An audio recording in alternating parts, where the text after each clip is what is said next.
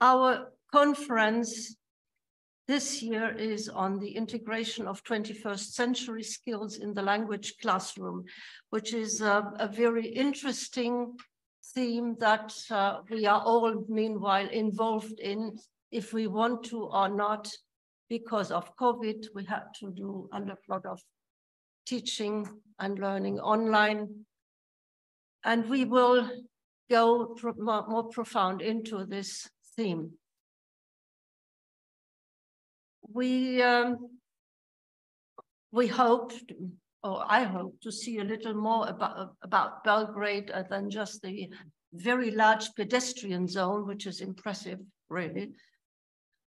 And we hope to have a very good conference, starting with our keynote speaker, Nikolay Slavkov from Ottawa University. This time he didn't have that long flight from Ottawa to Belgrade, but from Vienna to Belgrade. I'm very happy that Nikolay accepted the ICC's invitation for this conference, because I think he's an extremely good expert on language teaching and learning, and has lovely ideas how to make it more interesting. Thank you, Nikolay, for coming, and may I invite you to take the floor. Let's start. Yeah. Okay. Thank you. Thank you very much to ICC for this lovely invitation. It's really a pleasure and an honor to be here. I was invited this year for two presentations by the ICC. Some of you may know that I gave a webinar a few weeks ago, and today this presentation. And so when I gave the webinar, I kind of issued a disclaimer saying that I will be talking about the same project today that I talked about at the webinar.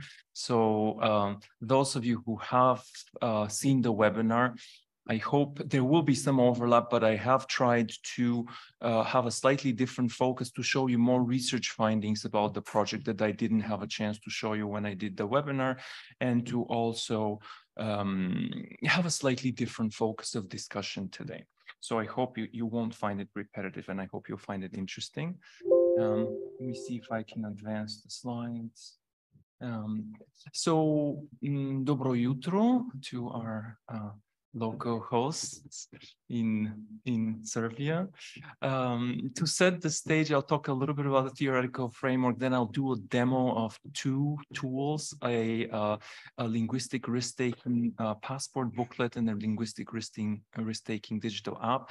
I will show you a little more about the research that we do, not only the teaching that we do using these tools. And then very, very briefly and not really in depth, I will mention 21st century skills.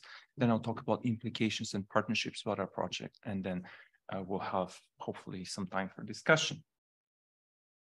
I'm trying to advance. Okay, sorry, I was hitting the wrong, it's in the opposite direction. I got it now.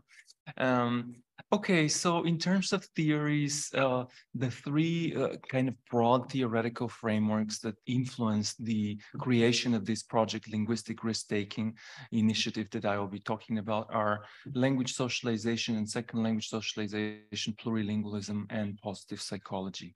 So the interesting idea about language socialization and second language socialization is really the focus on language learning in an organic process of social interaction. So the idea is that learners learn languages not only in the classroom, but in real life, authentic situations where they interact with others, when they see modeling of that language, and when they really use it authentically. So that's very important. It doesn't mean that the classroom is not important. The classroom is still very important, but the socialization aspect is also very important. The next point about plurilingualism, it's a very well-known theoretical framework these days, but what I really find appealing here is the idea that language learners have these complex language repertoires, and in those language repertoires, we may have different languages, and the focus is not on having a very high or equal proficiency in all of these languages, but more on having these unbalanced repertoires. So the idea that we may use languages with different functions in different domains, in different situations, and it's okay to not be perfectly fluent in all these languages that are in a language repertoire. And this is useful because it doesn't give us stress and anxiety of this high pressure of being let's say, a perfect multilingual. The third theoretical framework that inspired this project is the theory of positive psychology. So the idea that once positive psychology was introduced into language learning, the idea was that through language learning, we can look at ways in which people thrive, in which people develop, in which people become happy, or in ways in which their well-being is affected in a positive way. And language learning does not have to be about correcting people and criticizing people and making them uncomfortable about the level of proficiency they have. It has to be about making them feel good, happy, and positive about it. So in this global context, we created the Linguistic Risk-Taking Initiative. There are global calls, of course, for innovation in language teaching and learning. There's a very high use of technology in all domains of human life. There's unprecedented migration patterns around the world. And then, of course, there is the idea of linking language learning to these broader skills, sometimes called soft skills, transversal skills, or 21st century skills. So this is kind of the global context in which the project emerged. And in terms of the local context, we started it at the University of Ottawa. I've mentioned to a few of you that the University of Ottawa is a bilingual university. So on our bilingual campus, services, courses, and interactions can happen in either of the two languages, English and French. And the idea of the project is to empower language learners to use the target language in an authentic daily setting, to take language learning outside of the classroom and to transfer it to the informal language learning domain. So you may be taking courses in English or French in the classroom, but do you really go out and use that language like you should? There are many people who take the language course in the classroom and then it remains there and they never use it. And then again, there's a focus on positive experiences and fun gamification in this project. So I'm trying to advance the slide. Thank you. How is language, why do we talk about risks? How is speaking another language a risk? Well, because we sometimes are misunderstood. We worry that somebody may misunderstand us or that we may misunderstand others. We may make errors and we may feel like we're criticized, judged, and so on. So that's why speaking another language, especially a language that we're not very comfortable in, is risky. It makes us anxious. It makes us stressed. But it's very important to take linguistic risks because the more risks we take, the more we increase our confidence, competence. It gives us pleasure eventually, and it helps our productivity and autonomy in using that language. So I want to share with you a little anecdote, a little story that happened to me just 2 days ago. I thought that since I was invited here for a keynote and my hair was quite messy, I needed to go to the barber and get a haircut. And so I said, I owe these to ICC, I will do it. But I was it was last minute, it was on Thursday. And there's this local barber in Vienna where I've been spending a lot of time. And normally I just walk in, but because it was the last day before I was traveling, I said I will call him to make sure that he gives me an appointment and everything gets taken care of properly. And I speak very little German. Maybe my German is at the A1 level or so. And speaking on the phone is very nervous making. I see people nodding, so I don't need to convince you of that. And I avoid doing that. That's why I usually go for the walk-in. I don't call, but I said, look, Nikolay, you have to practice what you preach. You have to take a risk and make a phone call and make an appointment. So what did I do? I picked up my phone. I called him. He answered. And I asked if he has any available appointments for today. And then he asked me a question that I didn't quite understand.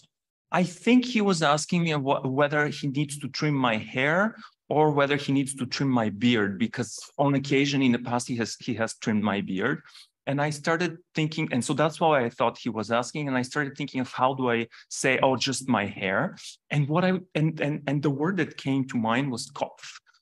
Because I thought, okay, so like I just want him to, it's what's on top of my head. Like I want him to trim my hair. And I said Kopfschneiden.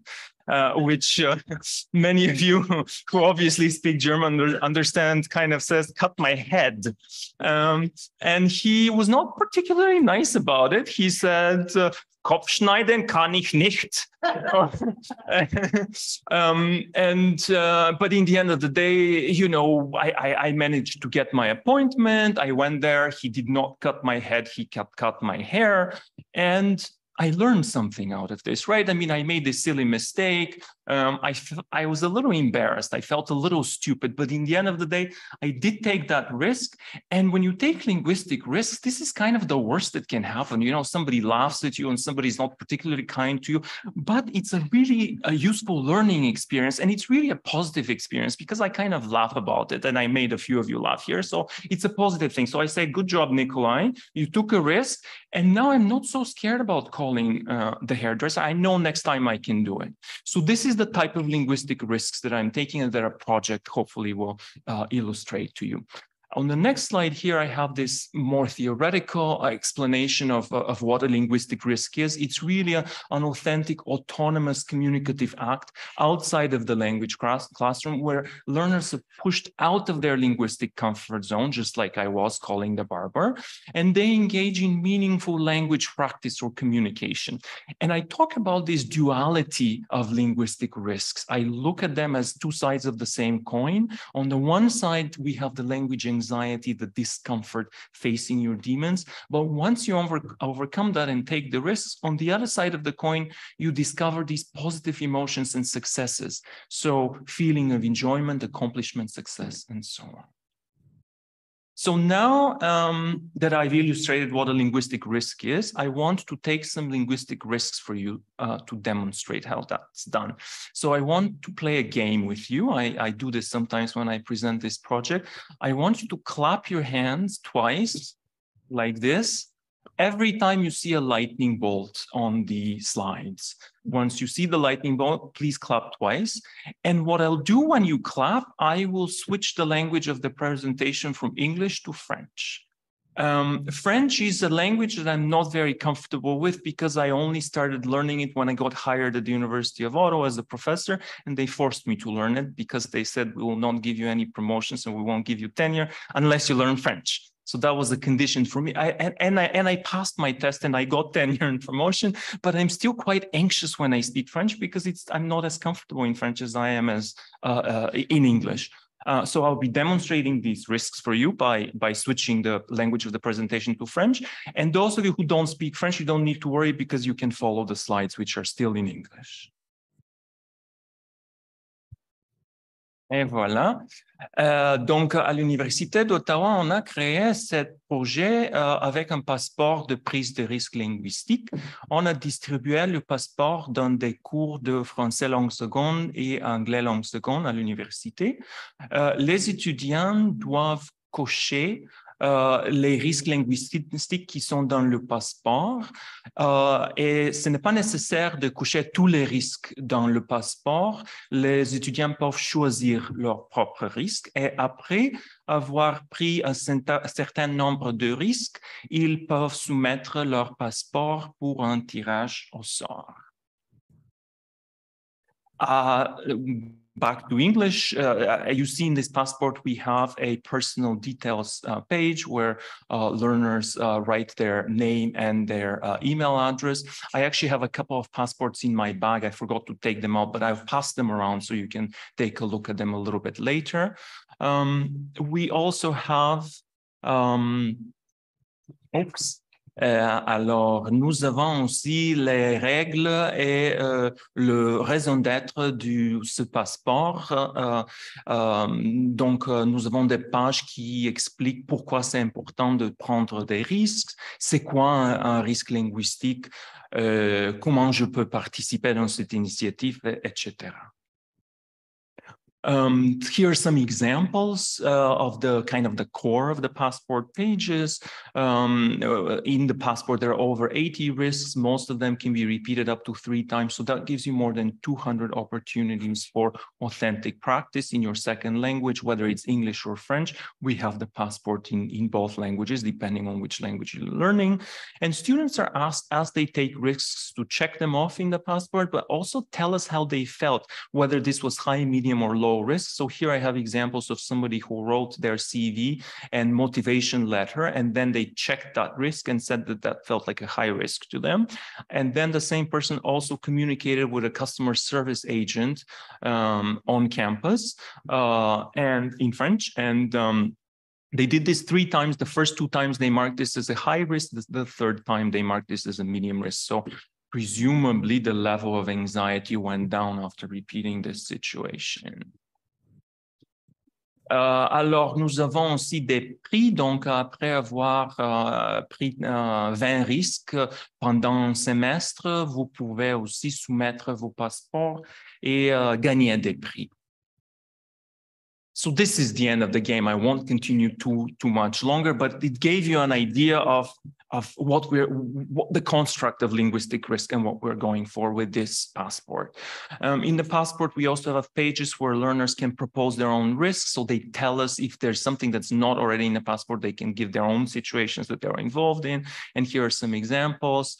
There is somebody who went to a tour of Parliament, and instead of, so this was an English speaker who had the choice of taking the tour in English or in French, and they chose French as a risk to go on the tour. There was also somebody who called the bank, and you can, when you call the bank, you have this automated menu that says press 1 for English, press 2 for French. So instead of choosing French, which was their preferred language, they chose English to challenge themselves to take a risk. And there's somebody who decided to switch and speak only French with their roommates, said no more English. I will from now on only speak French with my roommate. So finally, in the passport, we also have this self-assessment page where there's these 8 statements at the end of the semester of 12-week semester. That's the cycle that we use. Learners are asked to rate themselves based on these statements. So I'm more comfortable speaking English with strangers at the end of using this passport. I'm more comfortable speaking English with people that I know. Overall, I'm more comfortable taking risks in English. I'm more likely to communicate in English outside of the classroom. I'm inspired to use English more often, and so on. So we have these for English and French, again, depending on the language the learner is learning.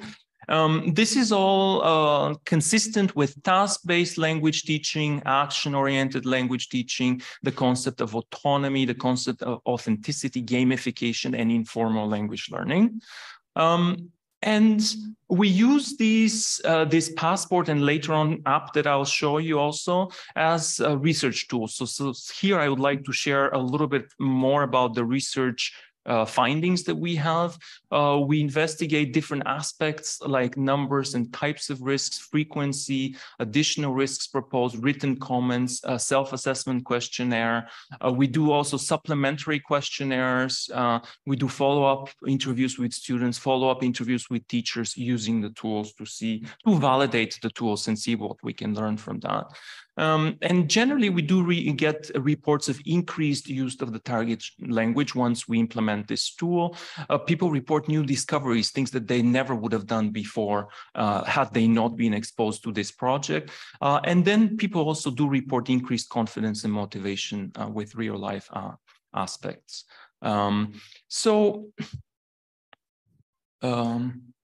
Just see, I keep So here is something one of my graduate students and I did some years ago when we were first piloting the paper version of the passport. We investigated those statements that I showed to you just very recently, and then we tabulated the data, and we tried to look how learners at the end of the semester, whether they agree or disagree with these statements. It's a little bit far, you may not be able to see very well, but if you see the red bar, those are the agree, and the blue bar are strongly agree. So you see, for the most part, on almost all statements, the agree and strongly agree are kind of the highest answers here.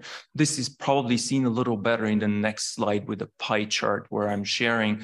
And there you see that the two categories, the red and the blue, agree and strongly agree with these statements, account for about 78% of the answers. So again, this is good validation for us that the program works, that it's worth doing this. Another research finding or another research development that we did was we did a little bit of theoretical work with another student of mine at Griffiths, who him and I worked on defining the concept of linguistic risk within the framework of TBLT, task-based language teaching. And so we claim, and on top of there, you might see the publication. So a lot of this is published work, so any of you are welcome to read it if you need more details about this. But we define risks as a special type of task. It's a special type of task that focuses on a high degree of authenticity, so real life tasks. So not necessarily just classroom activities, but things that you go outside of the classroom and you do in real life.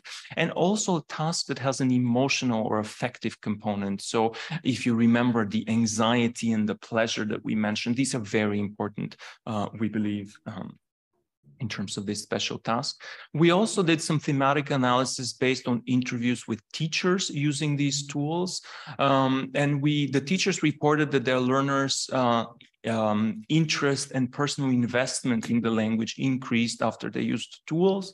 And the teachers themselves also said that they themselves made new discoveries about how to teach language, and that they were engaged in these constantly evolving new classroom practices as a result of participating in this project. And so Ed, my student, built this model here, which I'm showing on the slide there, where we talk about risks as something that may start in the classroom. So you provide strategic coaching, you explain to learners what the risk is and why it's important to take risks. And then you send the learners outside of the classroom with the passport, and you encourage them to take risks in real life. And they cross this bridge into autonomy, into the real world, into the wild, as some people say. They take risks, and then they come back to the classroom where they, in a cycle where they start discussing this and receiving more coaching from the teacher. Another research piece that we had was done with my colleague Martine Réan, my colleague Jérémy Serror, and myself. And Martine looked specifically on the concept of mindsets. And she talked about this well-known theory of the growth mindset and the fixed mindset. The fixed mindset being, I don't want to take risks. This is challenging. I don't want to do it. I can never do it. Versus the growth mindset, where people say, I like challenges. They're important, and they push me into learning. So again, this is a publication that is available and accessible. If you're interested, you can read it. Martine also did surveys showing, she used the project for 4 semesters, so a total of 2 years here that are plotted. And you see that she was also, as a teacher, maybe as a teacher, evolving her practices. And in the first semester, I believe the orange bar is the perceived increase in use of French. So people who say no as a result of let me start this over. In the first semester, there was a high percentage of people who were skeptical about this project and said, I don't, even though you're doing this interesting project, it's not increasing my authentic use of French. And that's what we see over there in the orange bar, which is quite high in the first semester. But you see over the course of 4 semesters repeating this project that the orange bar goes down, whereas the blue bar goes up. So after 2 semesters, 3 semesters using this project, close to 80% of people say, actually, I do think that as a result of participating in this project, my use of French has increased. Similar for perceived added motivation. In the beginning, people reported a lower level of motivation, but after a few semesters of implementing the project, that perceived added motivation reached 85%. And so the ultimate goals of this project are to increase learner autonomy, introspection, awareness, agency, motivation, well-being, lifelong language learning. And all of these, I think, are related in some sense to 21st century skills. When we think of 21st century skills, sometimes variably called transversal skills or soft skills, I looked up the ECML, the European Center for Modern Languages website, because they have done some recent work on it, and they focus on transversal skills, and they had a think tank. And on their website, you might be able to see a description of what these skills are. So they focus on things like global citizenship, education for sustainable development, media education, interpersonal and interpersonal 21st century skills, cooperation, teamwork, critical thinking, and digital literacy. Wow. Sometimes it seems a little bit too all-encompassing, even a little bit wishy-washy, because when we think about these 21st century skills, everything becomes 21st century skill. So when I stopped and reflected about this a little bit, I started wondering, is this really meaningful, or is this just a really, really kind of wide and big set of skills that we're talking about?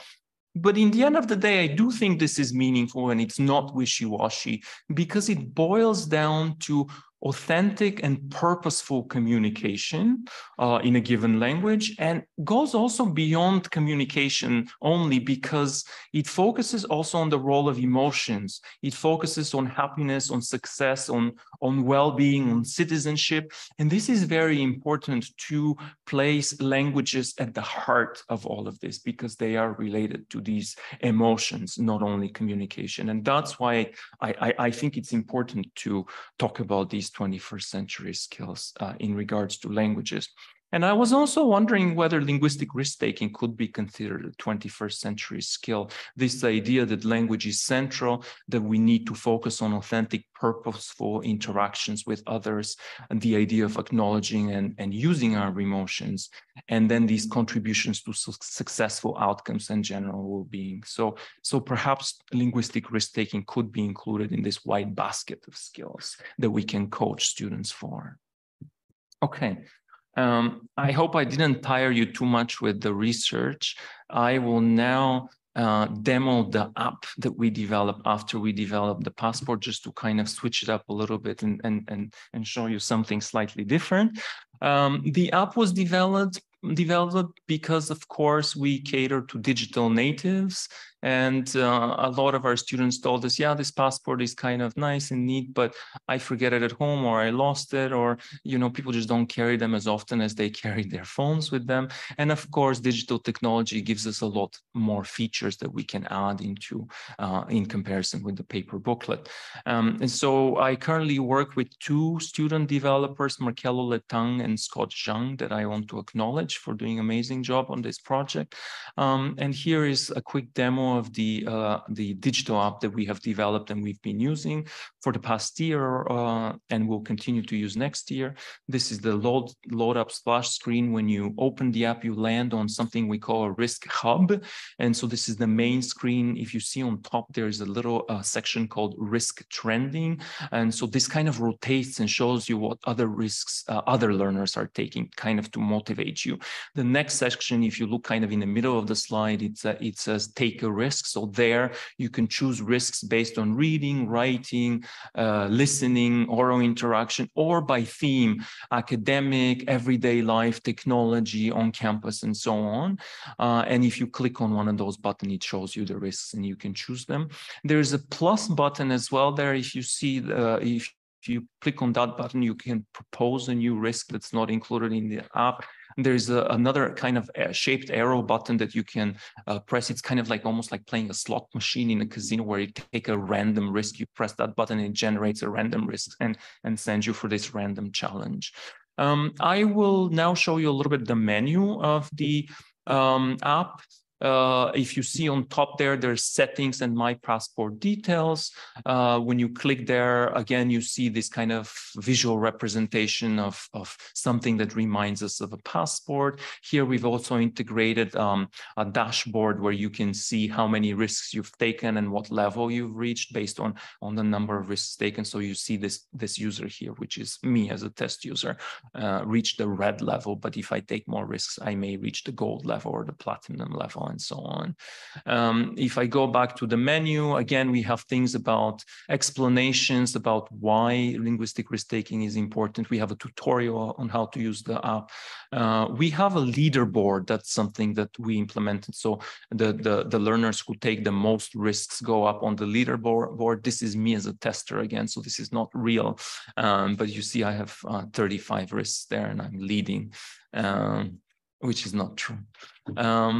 And then let me go back to the risk hub just to demonstrate how you take a risk in the app. If you go to the middle of the middle section of this screen here, if you see where it says spoken interaction, let's pretend that I want to take a spoken interaction risk. And so when I click on that spoken interaction, it shows me 44. I think there's a list of 44 different spoken interactions that I can do. I can scroll up and down in this and imagine that I went to the health services of the university, and there you can receive health services in either French or English. And I decided to use my French there, which is my risk language. And so I chose that. And when you get on that screen, you're asked to choose the risk level, which can be low or high, just to tell us how you felt about this particular risk, and the fun level to tell us whether you enjoyed this or not. And so I can drag this slider and as you see, to high here, because to me, this is always a higher risk if I use the language that I don't know very well at the doctors. And the fun level at the doctors will leave it at low. Further low down on the screen, there's also a section where you can write comments. And here I wrote a tentative comment. Well, I didn't understand all the medical jargon that the doctor used, but I got the right medication. And so it was still a successful interaction. I might as well describe here the interaction that I had with the barber in Vienna, if I had German in this app, right? And maybe the fun level would be a little bit higher with the barber. And then when I proceed, it gives me this OK button and congratulates me on taking a risk.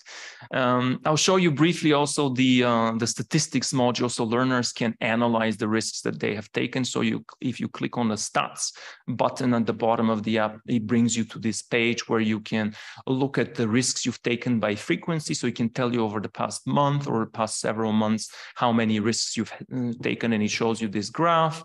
You can also kind of review your risks by skill. So here, I think it's not very well visible, but that bar chart shows that I think I've taken a lot of oral interactions. I think that's what the blue one is, but I haven't done any writing risks. So if you see the kind of almost zero, the lowest bar is writing risks. So maybe this will motivate me to take more writing risks and indicate that in the app. I can also analyze by theme. So here we have on campus, I can't read the other ones very well, academic, technology, leisure, and you see that I've taken mostly on-campus risks. So perhaps I'll choose something else next time, just to expose myself to different situations. And then at the end, after, like I said, one semester, the learners can submit their passport, and then they can win a prize for participating in this project with this app. So voila, I submitted my passport, and I may win a prize at the end of the semester. I'll go into a little more research findings, again, acknowledging some of the work that I've done with my students and colleagues. My graduate student Farhad Rudy, was very interested in trying to evaluate to what degree is this project gamified. Is the passport booklet and the passport app gamified enough to kind of engage learners and keep them motivated? And what he did is he developed this tool, this rubric for evaluating the project. I won't go over it, first of all, because it's quite small. You can't see it from here, but also because we probably don't have too much time. But essentially, his conclusion after developing this rubric and in evaluating the app and the passport was that based on the results, there was a modest degree of gamification in the app. So it's not really very catchy and addictive and really gamified, where learners grab it and they're like, okay, I'm going to use this all the time. We're not there yet. But we are working on it. Another research aspect that I want to mention, this is something that's not published yet, but we're working on trying to figure out if with repeated risks, anxiety goes down. So imagine the first time it's high level, high risk, second time maybe medium, third time maybe low. This is very difficult to kind of in real life to get some sort of perfect result with it. So the results are definitely not perfect. But we tabulated the existing data that we had from the paper passport and from the app. We harvested it from the back end. And so we analyzed different patterns. So we found a descending pattern, so from higher to lower. We found an ascending pattern, so sometimes we may say that something is low risk the first time and then high risk the second time, which would be surprising, but it does happen. We found a constant pattern, that's the green arrow there, or a variant pattern going up and down. And here we have a pie chart that indicates the descending pattern. This is what we're most interested in, and this is what we hope the learners would achieve. And we have 17% of risks where we found a descending pattern. And the largest majority of risks taken are the green, 57%, which is the constant pattern. So basically it doesn't change. First time you say this is medium risk, second time you say it's medium risk, and third time you say it's medium risk again. And so, like I said, this is not a perfect result. And there are different possible explanations for this. It could be that the 12 weeks short semester that we have for learners doesn't give them enough time to really practice enough to decrease that level of perceived risk. So one thing that we will try to do is try to follow them for a few years and see if there's a pattern in that case. But nonetheless, the 17% there that we have is still a fairly encouraging finding that there is some risks where the level of anxiety or the level of risks goes down. I have a few more slides here and soon I'll wrap up. But this one is quite interesting to me because we administered a separate questionnaire where we asked them whether this was specifically focusing on the app, and we were asking them whether this app was useful or fun. And so we had different options. One was this was useful and fun. One was this was useful but not fun. One was this was fun but not useful, and one was this was neither fun nor useful. And so here we have the answers. We see the biggest piece of the pie, 55%, said it was both fun and useful. So this is very encouraging. The second biggest piece of the pie, the red one, 28%, said, yeah, this was useful but not that much fun. And then unfortunately, I can't read this very well, but I think the smallest one, the blue 3%, is this was neither fun nor useful. So see, in a sample of 65 people, we have 2 people who said I don't like this project. It's just not for me. And this is completely fine, right? I mean, for those people, we say, you know what, maybe we need to find something different for you. And we need to give you an option to opt out of it. We don't want to force people to participate in something that doesn't help them and they don't believe in it. But as you see also for the vast majority of our participants, this was useful and fun. So again, it's validating evidence for us. Another thing that we did is we looked at we really wanted to validate the app and see what part of the app is interesting for you and what part is not so interesting. So we had, in a survey, we had learners rank the different features of the app. So remember the statistics module, the leaderboard, and so on. And so on this next graph here or bar chart that I'm showing here, we have them ranked on a scale. And interestingly, you see that the leaderboard is at the bottom. So we often think of leaderboards as something that is very catchy and very interesting. And maybe it is, but maybe it's just for a small number of people. And maybe some people just kind of want to shy away from them.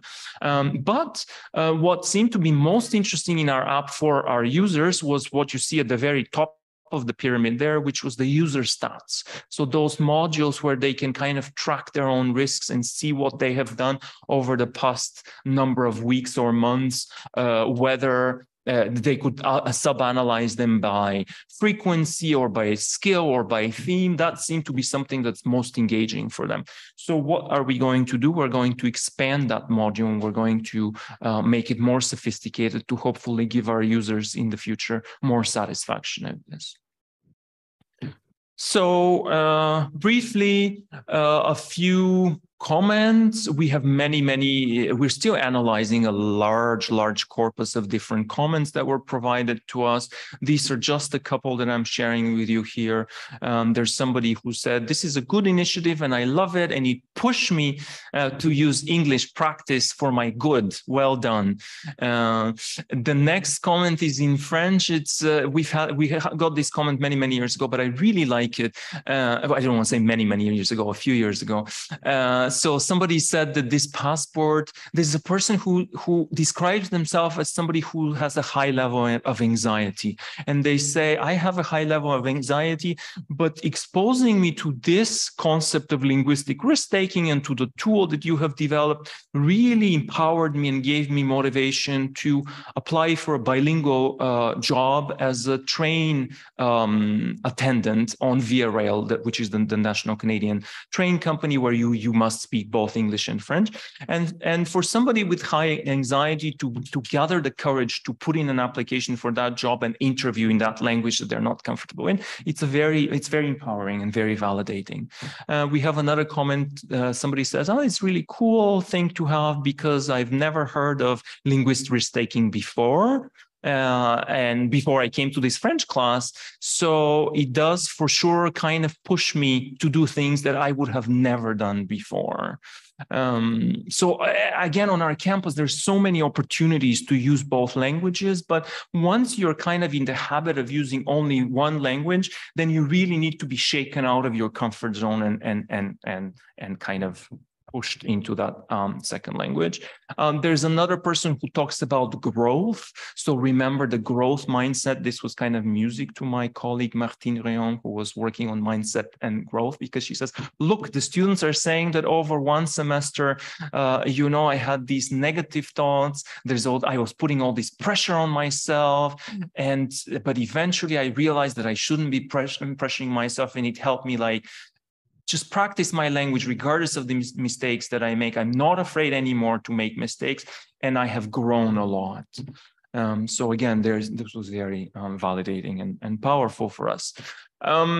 This project, I keep calling it a pilot project because I really want to continue to test it and validate it. We have a lot to learn in it, but it has also grown quite a bit in the sense of multiple people around the world have contacted us and developed partnerships with us, developing their own initiatives based on linguistic risk-taking. So for example, in Japan, there's at Kanda University of International Studies, there's a similar passport that was developed. In France, a language on minority languages in Occitanie.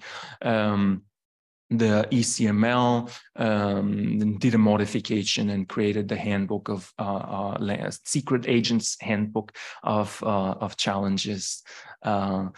And the University of Vienna, my colleagues, Eva Feta and a graduate student, Stephanie Chaika, created the booklet called Riskia Was.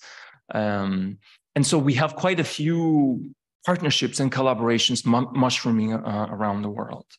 Okay, I think I've showed you enough. I have maybe 3-4 minutes left. What I'll do is I'll kind of sum it all up. Linguistic risk-taking. I put it out to you to think, to reflect on this and think whether linguistic risk-taking can perhaps be considered a 21st century skill, because it helps learners manage their emotions, it helps them lower their anxiety and increase their confidence and competence. It pushes learners into authentic daily situations where language is at the heart of successful interactions in daily life, in professional, personal, global citizenship, digital engagement. Linguistic risk-taking also involves strategic coaching. So in the classroom, we can coach learners strategically through reflection and through practice activities, through goal setting, through modeling. It's not a self-driven process, taking linguistic risks. We really need to push learners to do it in order for them to experience the benefits of it. And overall, it remains an innovative 21st century approach to language teaching that I believe increases learner engagement. Here's a few sample publications by our team. They're available. So if anyone's interested, of course, you can read more about our work. And I want to conclude by being able to switch the slide properly. Thank the professors, the students, the staff members, and the partners that have been part of this project for a few years now. I also want to acknowledge the different funders that we have, the institute where I work, the government of Canada as well. I believe this is it. Hvala vam. Merci. Dankeschön. Thank you. Any questions?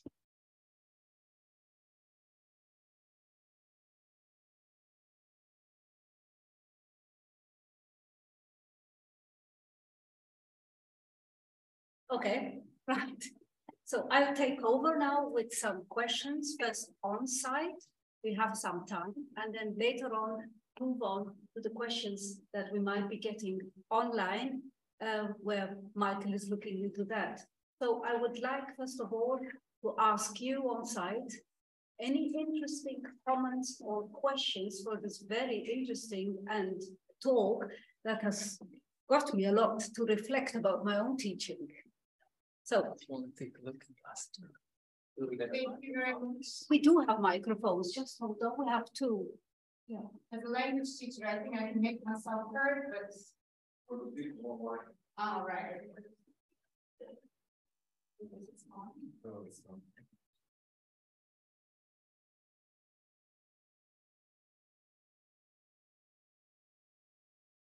Is it on? Should I go on? Yep, go ahead, please. Okay, thank you very much. First of all, it was wonderful, very interesting project. I had a question, but then you showed something about the collaborations you had in different countries.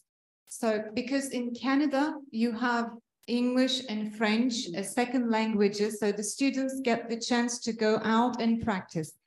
I started to think about my context.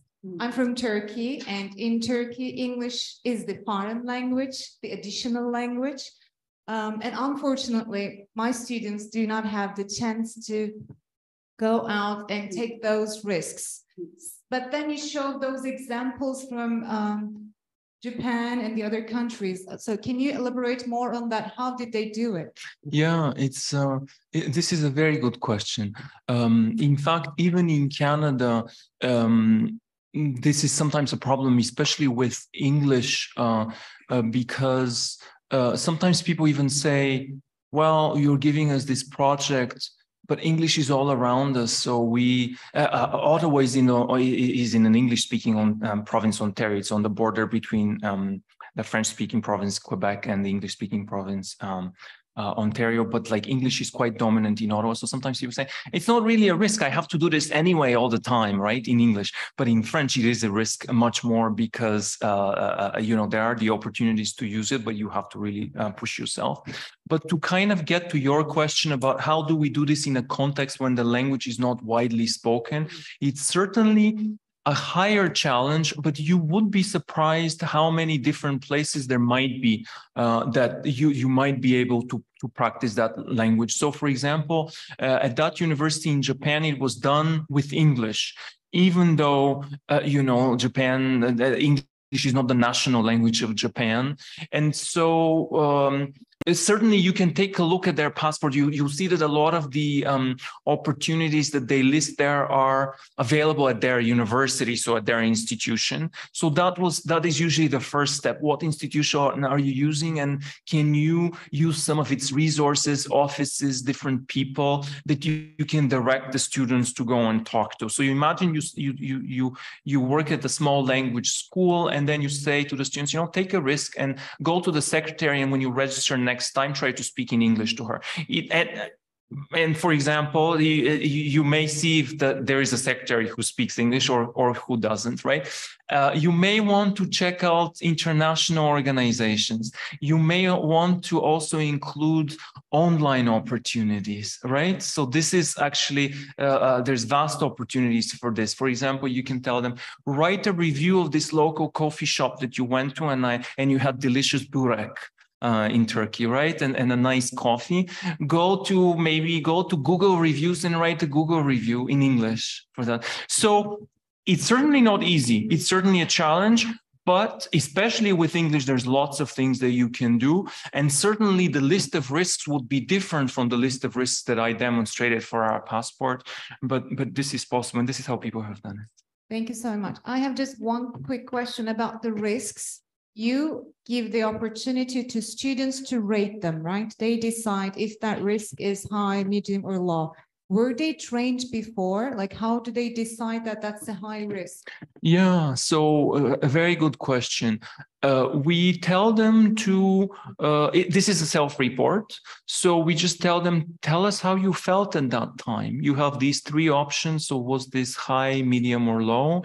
Actually, in the app, there's a more fine-grained scale. It's, I think, a 5 or 7 point scale. So so with their finger, they drag this slider.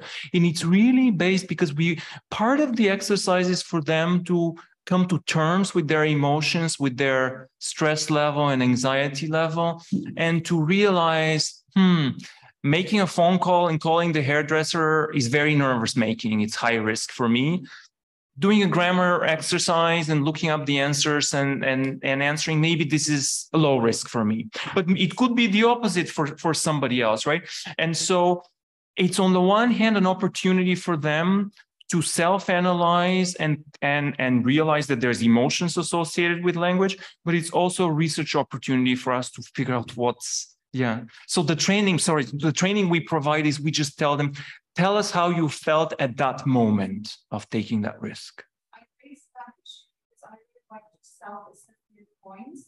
So I thought maybe like as a suggestion, because you said it's still piloting, right? You're still improving. So if there was something like that, if I feel, this happens, then this is high risk, or if that makes me somehow, I don't know, you find the adjective, then I should be, moving to medium. Because as you said, I might find it quite challenging for some other person. Yeah. And the last suggestion, piloting, for the piloting part that you said, so you said some people just didn't find it useful.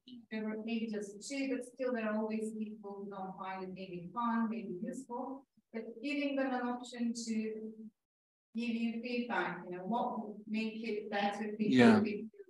Absolutely. Have a chance to change it. But for them, if it's thank you. Thank you. Good. Thank you very much. I think Damian, you want to ask a question. I can hear you, but I don't know whether the people at the back. Is it working? Okay. So some of the risks you listed, you decided to take into the list. They were quite specific for this university context. Do you think there's the potential if you adapt this to other contexts, that the list might consist of risks that are too risky in the sense that they could lead to a demotivational effect? Would you say it's necessary to consider the general or average level of the students when compiling the risks? In theory, yes. In reality, this is close to impossible because the individual variability and the individual differences of every learner. So we can't really know what is in everyone's mind and what is in everyone's heart. We just cannot do this analysis, right? And so oftentimes the learners themselves cannot do this analysis. I'll give you an example. When I was learning French, as a professor, I was hired and I had to learn French and pass my test and all of that. And so I was in a classroom and I was practicing the conditionals and the subjunctive, which is, you know, fairly difficult, fairly advanced in French. And I was comfortable doing that. But then I realized I was too scared to order a croissant in the cafeteria downstairs in that building that we were. And so whether others felt like that, it's so difficult to tell. But I don't see this as a particular problem or a particular challenge because we give them freedom to pick and choose the risks they take. So we tell them, you know, don't do something that you know will have some sort of negative impact on you, but challenge yourself. Don't also do the easiest thing that's for you. And we really kind of leave it to their autonomous, reflective approach to language learning rather than us trying to judge it based on their level. I mean, we have some information about their level of proficiency, but I don't think you can validly, even when you have the information about their level of proficiency, you can't validly guess what is going to make somebody anxious and what is not. So really, this is our approach to this. It's give them a really wide selection of risks. Don't force them to take them all or really take any of them. Encourage them to take what is challenging for them and what is going to cause growth for them, and allow them also an opportunity to list their own suggestions because there are things that we may not have considered. And with this, I think the sky is the limit because they could use it based on the local context, but they could also kind of transfer it to different contexts. And we have people who have said, oh, look, I'm also learning Korean, I'm also learning Spanish, I'm also learning Arabic, and I transfer this concept to my language learning of these other languages. So for me, this is kind of a successful feedback that we get.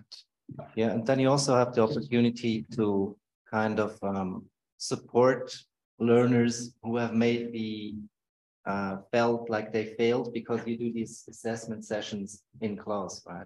Exactly. And we do end of semester debrief interviews, and we ask them this question: was there anything where you failed terribly? And nobody has told us that there was this terrible negative experience. So still the notion of risk has a positive spin in our context. Thank you. Can I ask a question? I move this way. When you were talking, it reminded me a lot, talking about passport, it reminded me of the portfolio, the European portfolio. And I was thinking, would there be a possibility to bridge the can-do statements that we have through the portfolio with this risk-taking? I see the difference in the European portfolio. We have statements like, I can order a cup of coffee, A1. And the statements that you had were obviously in the past tense. I ordered a cup of coffee. Did you think of the can-do statements? Was that an element that you took into consideration? Not necessarily when we were developing this, but of course, eventually this came up. And so, yeah, we kind of entertained that idea. Our focus is on things that are not so much on people saying what they can do, like you very aptly pointed out, but on things that they actually do. Mm-hmm. So that's one difference.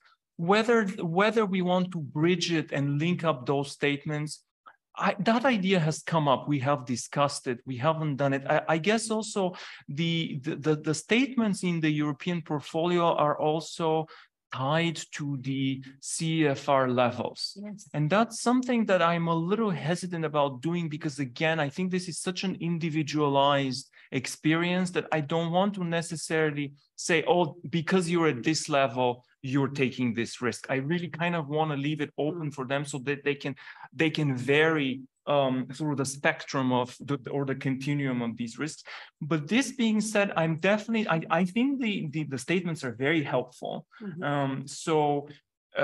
Yeah, I could, it's hard to really tell, but I could see a potential link as a kind of awareness building tool and bridging the concepts. Yeah, so good question. Yeah, thank you. Right.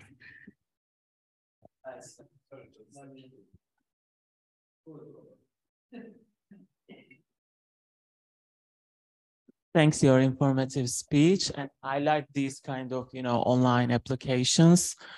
So I would like to ask you this. Is there any kind of specific language level in which students can start to benefit this?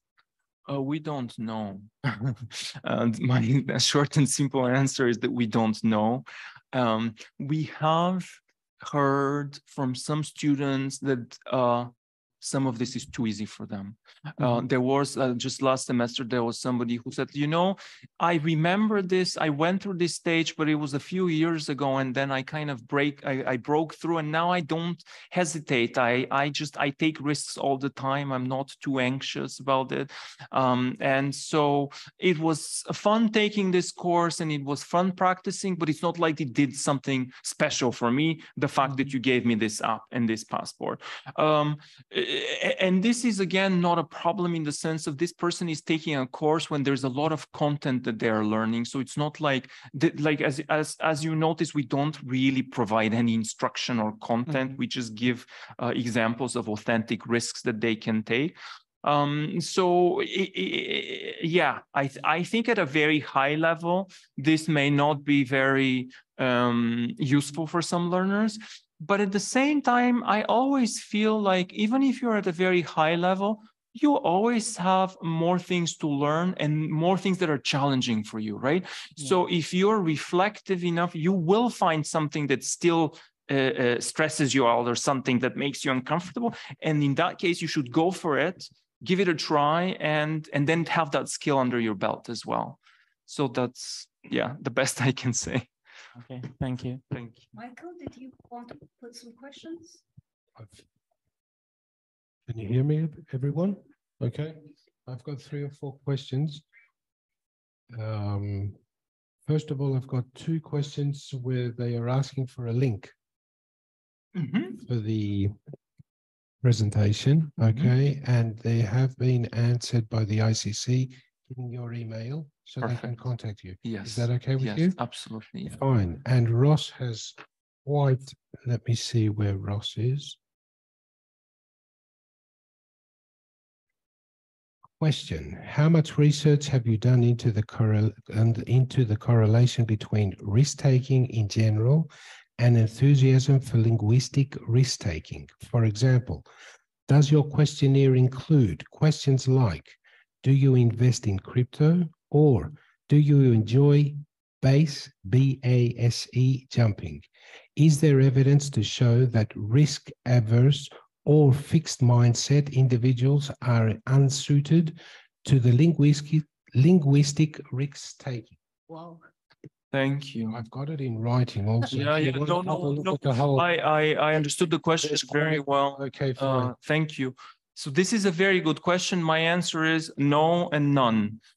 We have definitely not done any research on this. We have not tried to correlate them. And I wonder if we're even interested in doing that. I'm a little hesitant about doing that because our concept is we position linguistic risk-taking as something that is safe and fun. We like I gave you the example of my experience with the barber. What's the worst that can happen? He can kind of laugh at me, maybe not be particularly nice about it, and kind of make me feel a little bit like, oh well, I was silly, I was embarrassed about making that mistake. But in the end of the day, it's still a positive experience for me. If I invest in cryptocurrency and lose my money and have to mortgage my house or sell my house or become homeless, that's a very different type of risk. And that's not the type of risk that I want to necessarily encourage. And I don't want to link people's thinking I don't want people to link in linguistic risk-taking to this type of risky behaviors, right? I mean, if we go into like drugs, alcohol, sex, and things like that, there's a lot of risky behaviors that we have to do everything possible to avoid. But with linguistic risk-taking, I think we're building a different construct that I don't want to be associated with risky behaviors. The other part of the question was, what about a person's kind of personality? Are they more of a risk taker, or are they more risk averse? And here again, I mean, this is it is quite challenging to do research like this. You have to do quite sophisticated psychological research to make these links. But my thinking is that, again, I'm hesitant. I'm not sure if I want to do this, because I think this project has something for everyone, the risk taker and the risk averse person. Even even the risk taker profile would have maybe some situation in the passport that speaks to them, something that is challenging to them linguistically that they may not have thought about in terms of practicing their risk-taking skills, linguistic risk-taking skills. And maybe when they use the app, they would mark it as low risk. Every risk they take, they would mark it as low risk, right? We haven't actually found that user yet in the app that marks everything as low risk, but in theory, that will be the case. And then the risk-averse person obviously would maybe more cautiously go through the list of linguistic risks and choose things that are more within their comfort zone or slightly outside of their comfort zone. And this is when our in-class coaching comes in, because when we talk about how can we teach these 21st century skills in the classroom is very important, because it's the place where these reflections and when these strategic coaching sessions happen, where we address these questions with the learners and hopefully equip them to tackle them well in real life. I hope I answered well, but this is something that I have thought about previously. So if you have further thoughts or suggestions, don't hesitate to email me about this, because it's very interesting to me. It's Ross. It's from Ross again. Am I correct that the app only works if you have an Ottawa Uni email address? Can you say this again? Am I correct that the app only works if you have an Ottawa University email address? That is correct. The app is currently only for users who are at the University of Ottawa and have a University of Ottawa email address. There's a number of reasons for doing this, but we do allow testers from outside of our institution. So if you are interested in doing this, you can email us at my email address directly, or the project email address, and then with a sufficient justification of the reasons and an explanation of the rationale, we do allow other people to take a look and test it. So so that's possible, yeah. So questions can be asked directly now. So Ross, if you don't mind, you can open your microphone and ask the question that you have. You have one more on the chat. Thank you for that, and thank you for your answer, Nikolay. One last question then, before I'm sure many other people have questions too. I hope you can give a quick answer to this one. My question is, after your answer, your very helpful answer, thank you, should we or should you consider a rebrand for linguistic risk-taking that doesn't include the danger word risk? Should we perhaps consider calling it taking linguistic challenges? Why do you prefer the word risk? Yeah, I mean, in fact, this is what, for example, the ECML has done. They have definitely rebranded the terminology, and they did call it handbook of language challenges, right? I do think so. Terms and labels are important. I do think that the term linguistic risk is important, and it speaks better to me and maybe to learners in the sense that it tackles a slightly different concept than the word challenge. As I explained earlier on this slide where I showed the two sides of the coin, for me, the term linguistic risk is important because it packages, it encapsulates both the anxiety and the pleasure And to me, linguistic risk-take very nicely represents this continuum or these two sides of the coin. The word challenge is perhaps used more often and more broadly and doesn't necessarily encapsulate these two sides of the coin for me. And that's why I think that the term linguistic risk is more appropriate and it speaks more directly to our emotions about this. I may be wrong because I have not validated this theory through sophisticated psychological work, basically. But this is my answer at this point. Thank you, Ross. And Thank you. Nikolay. One final question. Is there a free trial, free experimental trial? Of the app? I assume, feel free to email me and we can discuss. I would like to point out that the recordings, that the presentations are all being recorded and will be uploaded on the YouTube ICC channel. So you can hear Nikolay's talk as often as you want and gain new insights. If I'm allowed, I would like to make one comment and perhaps ask my colleagues here if they have experienced the same thing. Living in Germany and working in Germany, I think it is very difficult to get our German students taking more risks. They do not like to live with uncertainties. I mean, I'm generalizing, but it is a fact. It's not only the students that would have problems with talking and not being 100% correct, but we also have the other side of the coin where we have new teachers making sure that even at the A1, they're 100% correct and they would correct everything that they say. So we really have two sides. I do not know whether my colleagues would say this is something perhaps German or whether I mean, I'm Mediterranean. We would have no problem with saying anything in any language with lots of mistakes. But I find this is a difficulty in Germany. Sorry, may I? I'm 100% convinced that overcorrecting or sometimes even correcting at all people is damaging. And comparing them to native speakers is damaging. I avoid that term. I avoid setting that standard.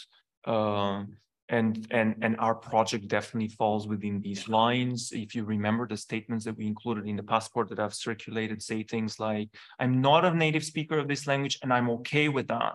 I'm not a native speaker of this language and I still call myself bilingual, even if the two languages are not equal in my language repertoire. Again, the insight from plurilingualism, for example. I am not afraid to make errors. They're natural and normal for language use. In fact, I used to say, I'm proud of the errors that I make, but a colleague of mine told me, well, Nikolay, don't push it that hard. So I changed it. But really, I think there's a lot of change of mindset that we all need to go through.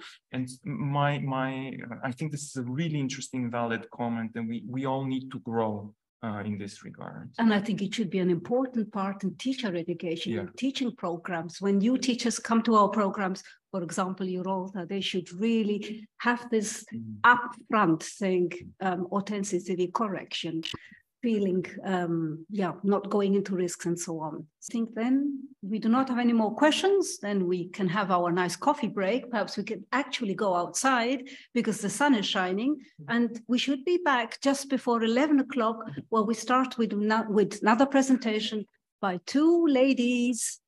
So see you at about, 5 to 11. Yeah. And before you're leaving the room, I wish to thank Nikolay very much indeed for that inspiring speech. Thank you. Thank you very much. You're welcome. And thank you for coming to Belgrade and to having that link with the ICC. My pleasure. Thank you very much. This is great. So I think